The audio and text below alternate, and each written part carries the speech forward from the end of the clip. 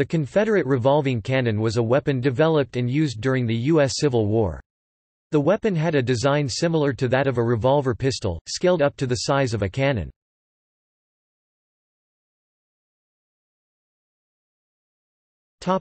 History.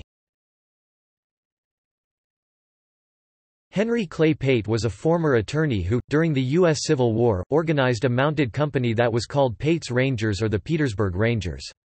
The innovative Pate designed the revolving cannon, which he had cast at the Petersburg Foundry in Petersburg, VA.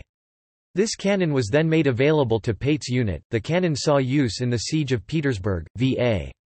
It was captured by Union troops at Danville, VA, on April 27, 1865. While innovative, the weapon did not play a significant role on the battlefield. After its capture, the cannon was sent to the Ordnance Laboratory, United States Military Academy, West Point, New York.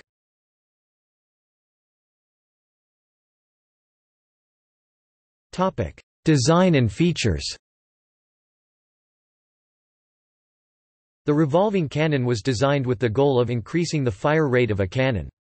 The design was similar to that of a revolving pistol of the time, consisting of a cylinder which contained the rounds to be fired, with the rotation of the cylinder being used to bring a round into position at the breech of a single barrel. The barrel had a 2-inch bore, and the cylinder held 5 rounds. The cylinders of the revolving cannon were fired using percussion caps. The cap was struck by a large spring-actuated striker. The cannon employed a screw mechanism which pushed the cylinder forward when it was in position. This reduced the gap between the cylinder and the barrel, which significantly reduced gas leakage during firing.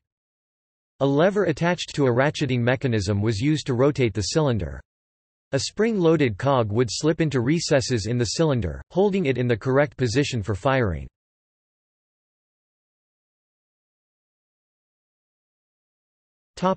See also: Gatling gun, Gorgas machine gun, Puckle gun, revolver cannon, Williams gun.